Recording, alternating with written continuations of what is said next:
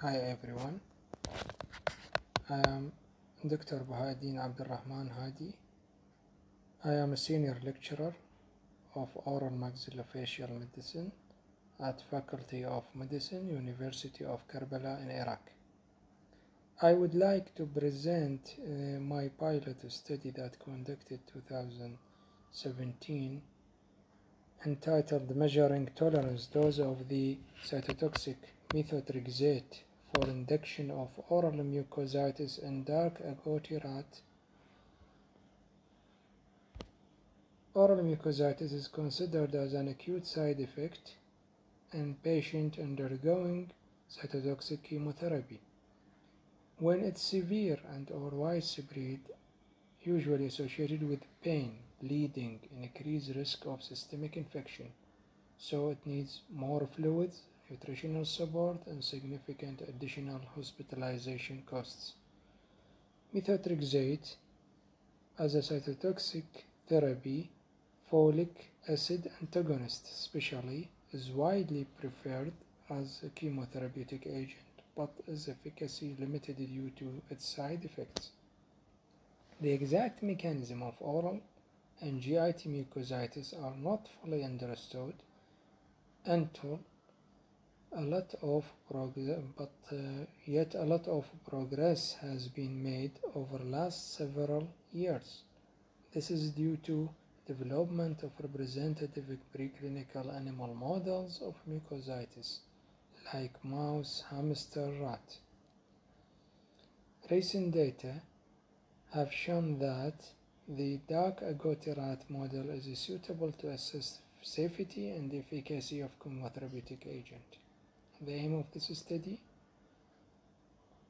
include the adjusting of the optimal toxic dosage of the methotrexate that can be used in a standard research protocol, reduce the mortality rate of the experimental animals, for reproducibility of this research, and other scientific topics. The materials and methods, a total of 16 male rats were included in this study and divided into 3 groups. Group A included 5 rats, Group B included 6 rats, and Group C included 5 rats.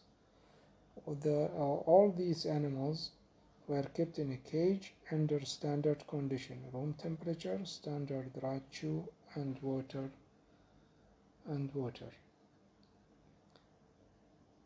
Group A were injected with a dose of 80 mg per kg methotrexate, intraperitoneal injection. All these animals injected by intraperitoneal site. Group B were injected with high dose of 60 mg, while Group C were injected with 40 mg. And this wide range of sample of the mucosal changes that occur due to injection of the cytotoxic methotrexate drug. And also we have the range of the collected clinical scores experimentally induced by injection of cytotoxic chemotherapy.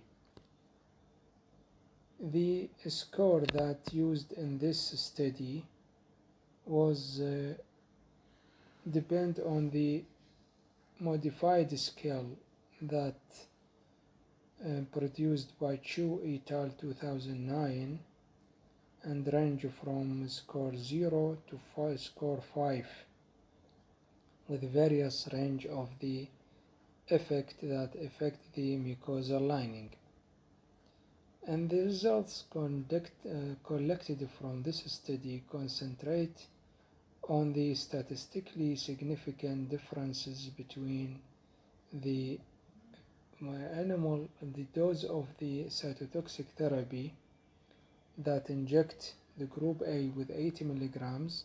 All rats had died 4 days after injection due to severe cytotoxic GIT toxicity, especially the diarrhea. The mucosal changes notes in 2 rats suddenly after in 2 rats only we can note the clinical changes. While group B, we were injected with dose of 60 mg at day 7.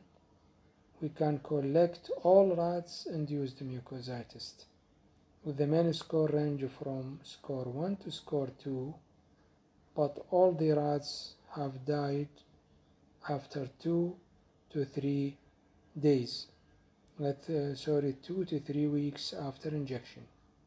While at group C, all rats were injected with a dose of 40 mg of the MTX at day 0. They have not developed oral mucosal changes. This result revealed statistically significant decrease in the lifespan regarding methotrexate doses, while in concern to clinical scoring that collected from this study showed statistically significant raising in these outcome experimentally induced oral mucositis independent of the doses that used.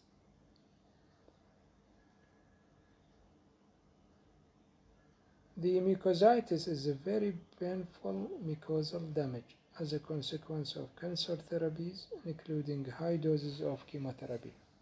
Severe oral mucositis can negatively influence the patient's prognosis and have important economic impact, resulting from costs associated with the management of symptoms.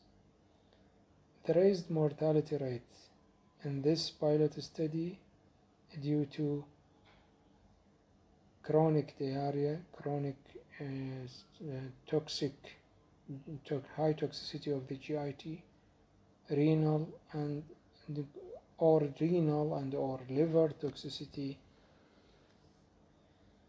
The result collected from this study could be coincided with the result that collected from the study of Lutfi and Zaid 2009 that showed the micrograph of the buccal mucosa of the treated animal with 80 mg with the same dose that used in this study showed significant decrease in the thickness of the epithelium, and the causes due to direct inhibitory effect of the chemotherapy on the DNA replication and the mucosal cellular proliferation result in reduction in the renewal capacity of the basal epithelium.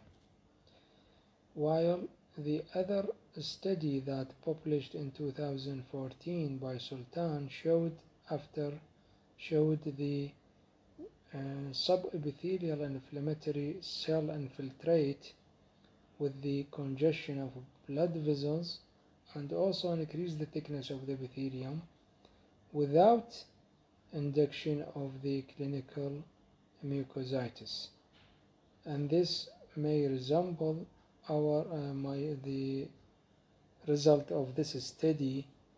There is no clinical induction of the mucositis at dose 40 mg.